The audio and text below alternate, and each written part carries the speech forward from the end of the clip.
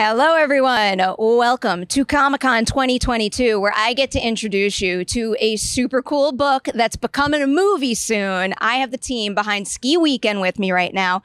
First, congratulations, and I'm so excited for what you guys have on the horizon. Thank you. We're so excited to be here. It's my first Comic-Con, so here under great circumstances. You have a very, very exciting weekend ahead of you. I can give you tips. I will give you more tips beyond just going to Brian's 24 for every single meal you eat here. That sounds awesome. They should sponsor us.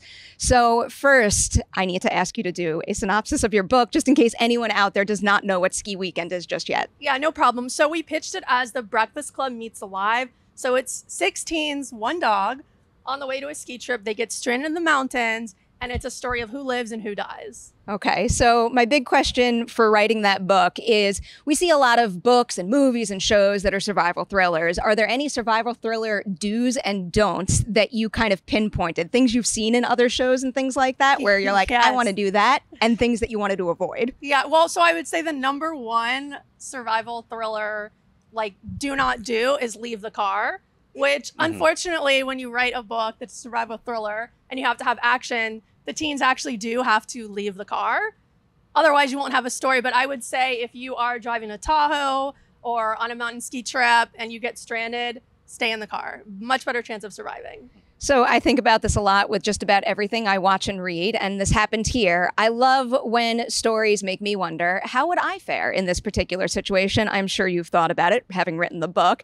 I don't know about you too, Miles, but what would you do if you were in this situation? Actually, to get more specific with it, what would be your greatest asset that you would bring to the group so you could survive? But then what would your biggest flaw be that might screw you all over?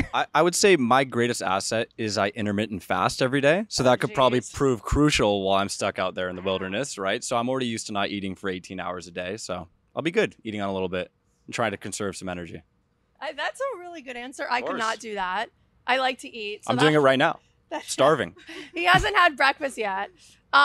For me, I think, so there's a character in the book, one of my favorite characters. His name is Hunter, and he's kind of like the survival expert. And he says, and I learned this, I did so much research in writing this book and now the screenplay, but he says the number one most important survival skill, which is true, which I learned, is morale. So I think I would hopefully do a good job of trying to cheer people on, keep people positive, optimistic, maybe tell a couple of fun stories to keep people entertained and distracted. But I was actually really surprised to read that. I would have thought like making a fire or, something else that is a more like physical skill, but actually it's morale. People who, when you start to get like depressed or negative or down, that's when you start to make mistakes and things go awry. You make me feel more valuable, because with every single survival thriller I watch or read, I always say to myself, it's about time you learn how to like build a fire or even like to cook the most basic food, but I never do that.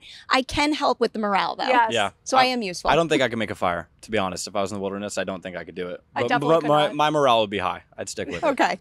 We've got the most valuable traits here, really. We're going to be fine. Miles, for you, can you walk us through the acquisition process a little bit? Because this is an especially big deal for you. This is going to be your first feature as a producer, your first feature for your company. So why this particular story? You know what? I think it's very unorthodox the way, but I guess that's Hollywood. Nothing's a blueprint of how to do it. I actually knew Liani through my dad. She was a lawyer on a previous deal he had done like 10, 12 years ago. Yeah. Right?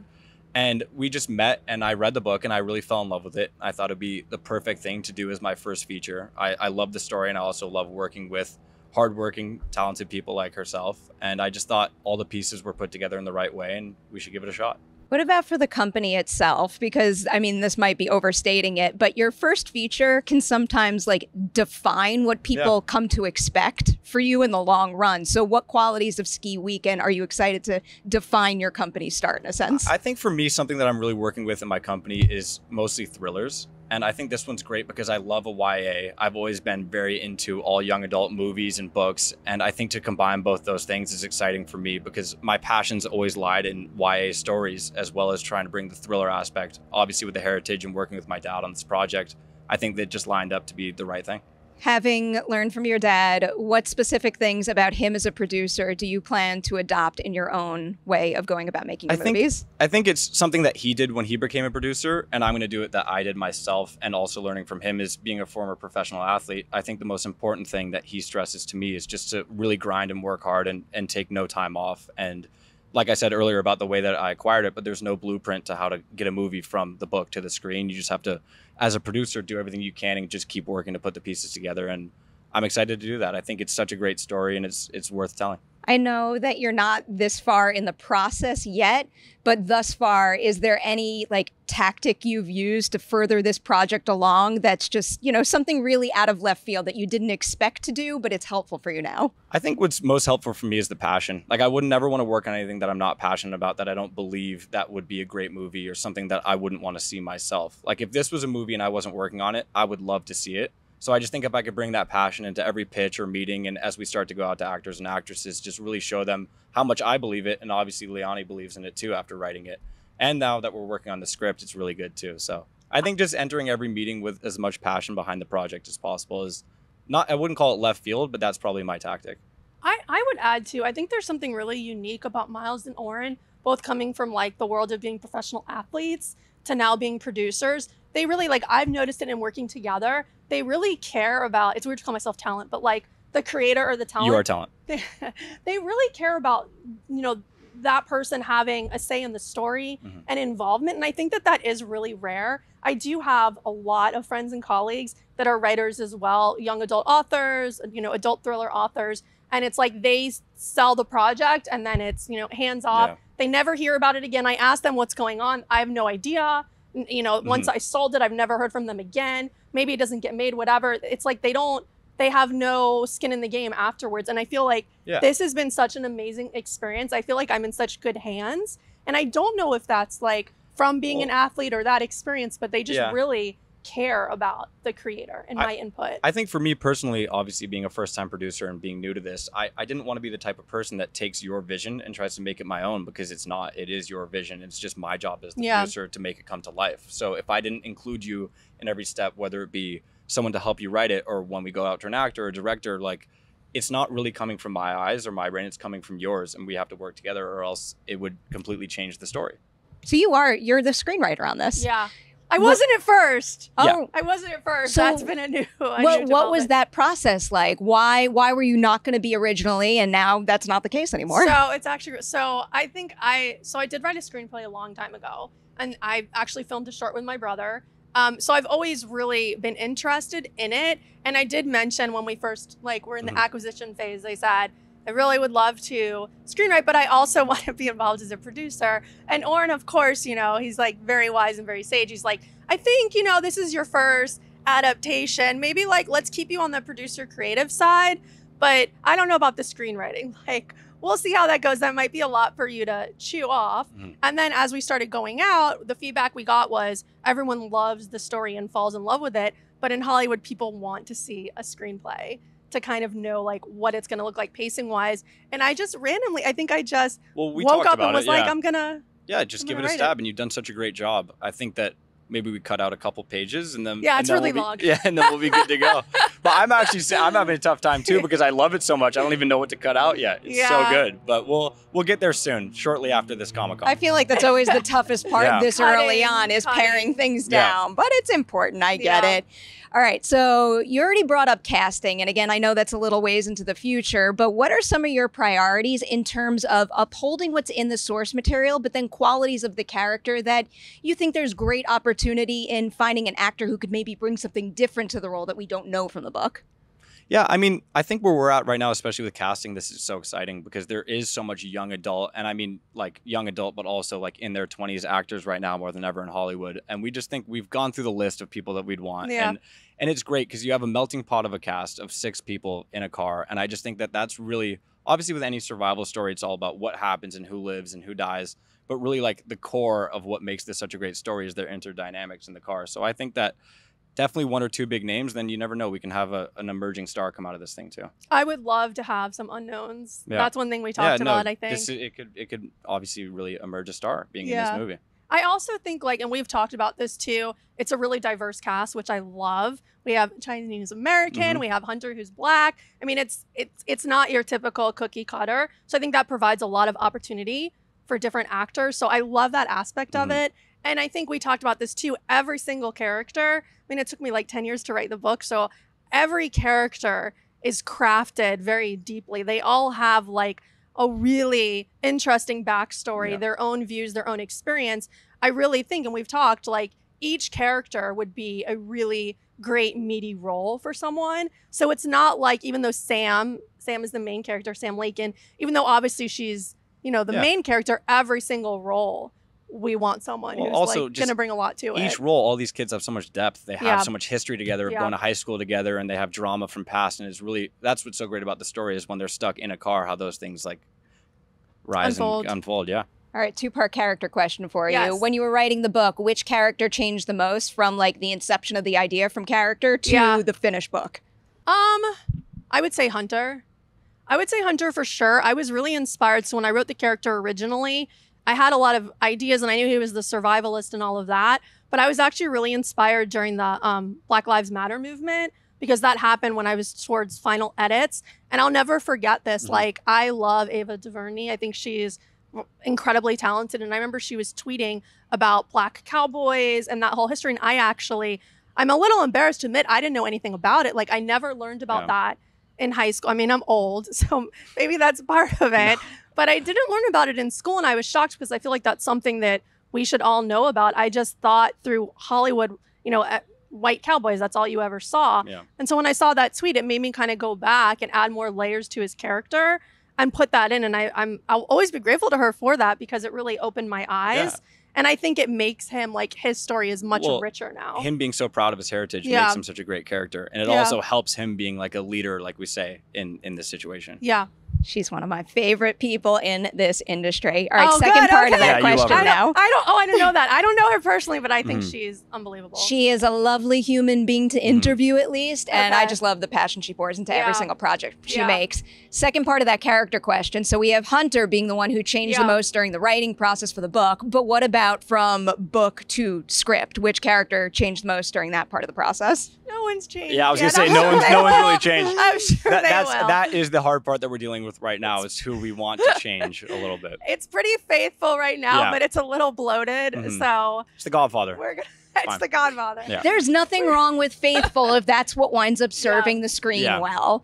I mean, the most important casting question I should be asking you is, how are you going about finding the right dog? I knew you were going to say No, I was just waiting for the dog question. My dog's interested.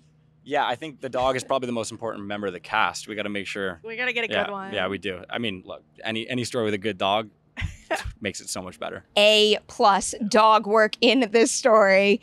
All right, so jumping into the rating of it all, because one thing that I'm especially curious about, especially when it comes to a young adult book to film adaptation that, you know, features death and perilous situations. How far do you plan on pushing it in terms of rating? I assume PG-13 is the plan with this. PG-13 is, of course, the goal.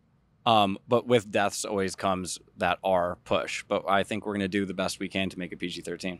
I think that makes sense. I'm a little bit of a nut when it comes to R-rated movies and gore and all of that, but it doesn't really feel necessary to me, at least in this story.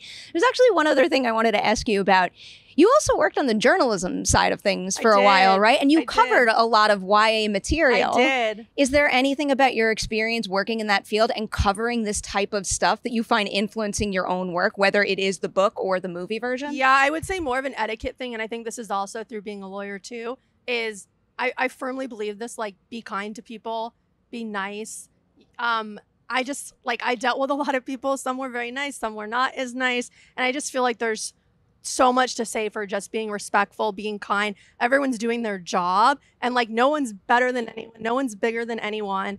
And so I think, like, I will always, and we've talked about this too, I hope to always come with a very, like, kind, humble, you know, attitude to everything that I do. And I really do think that that's important. I think that recognizing other people are doing their job, doing the best that they can do. And I think for me, it's just the professionalism and the etiquette. +1 to that comment. If only everyone behaved that way, it would be a very lovely industry we're all in. What else do I have here for you? I don't want to miss talking about the director. So when it comes to finding a director for this project, what specific things are you looking for, either in their past work or in your early conversations with them, that could signal to you that this is the right creator to bring my story to screen? Yeah, I mean, who goes first? Well, I could shortly go first for me, as that's loud. We in have the a background. helicopter. Yeah. That's our next step, and that's something we've begun to talk about. I think it's one of the hardest things, but also like the most satisfying when done right, is to shoot a contained movie. And I think obviously looking into the past, we'd love to have someone that has shot a contained movie and done it well. So for me, obviously my outlook is to start there and then branch out from there. So that's the producer. Yeah. The producer has. Yeah, yours is more fun.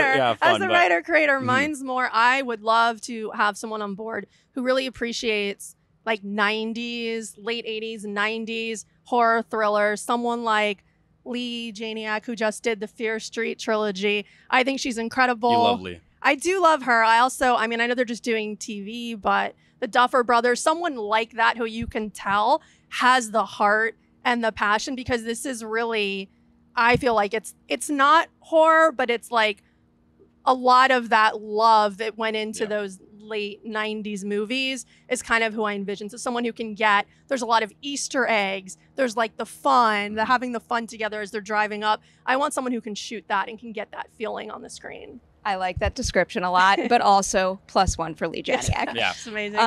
Before I have to let you guys go, you already brought up 90s horror, and I know what you're working on now has a 90s slasher vibe, and there is no section within a genre, the 90s slashers, that appeals to me most. So when you're writing that, what specific films are you looking towards, and is one of them Scream? I knew that I loved you. Yeah, so Scream is my #1 all-time favorite movie ever. It's not my #1, it's my #2, but it's my What's number favorite one? franchise What's ever, number one? Jurassic Park. Oh, amazing. Okay, that's a really Amazing. good one too. That is Scream is great. a very close second. I can't find. I love Wes Craven. Like, my biggest, I think, upset in life is I never got to meet him. He's amazing. He is lovely. You met him? I got course to you did. interview him once, So and jealous. it's like, that is a perfect example of when you should meet your heroes, because That's he was incredible. like the kindest, warmest soul in the world, and I was like sitting there shaking in my boots. Oh, I'm so jealous. Yeah, I would say Scream for sure. We've been talking about, I'm talking to the editor about like the pitch for it, and it's very much Mean Girls meets I Know What You Did Last Summer. Kevin Williamson is another one of my all-time idols and heroes, and it's got a lot of I Know What You Did Last Summer in it for sure. I'm sold. I don't know what specifics you're writing right now, but that was the pitch that I needed to go and read that when it's ready. You. I have to let you go, but we get to hang out later. So I'm going to say thank you for coming by the Collider interview studio at Comic-Con. To everybody out there, please go read Ski Weekend or listen to it like I did, because audiobooks are books too. Check it out. You'll love it, I promise. We'll see you soon with more Comic-Con interviews.